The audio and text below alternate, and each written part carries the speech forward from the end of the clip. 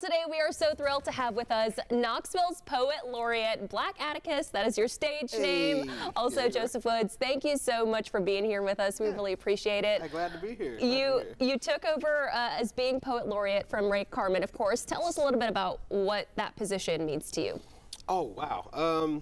Well, the position means to me that we're looking at a city that's mind state is changing.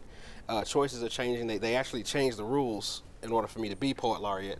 I think officially you had to be more traditional, and since I'm more of a slam spoken word poet, most of my work is out loud and meant to be said out loud. So through the years of work we've done, I'm sure with Rhea being able to dance through both, she kind of helped open that door.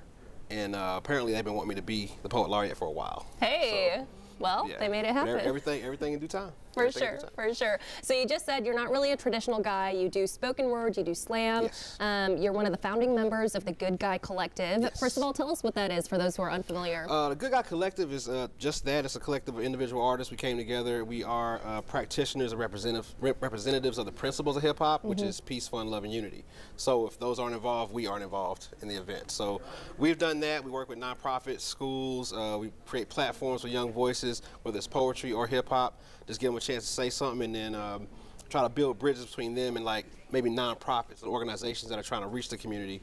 We are the bridge sometimes. At what point in your life did you sort of turn to poetry and hip hop as a form of artistic expression? Wow. Rap's always been around. I was a fan before I really realized I was going to be an artist, a practitioner of it.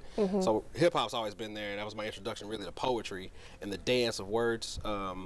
But then I say probably college. College got real serious around college. Okay. Yeah. And obviously you've been doing some great things ever since. Oh, yeah. We're going to hear some of your work coming up later up in the show. Cool. Thank you for being here. We appreciate it.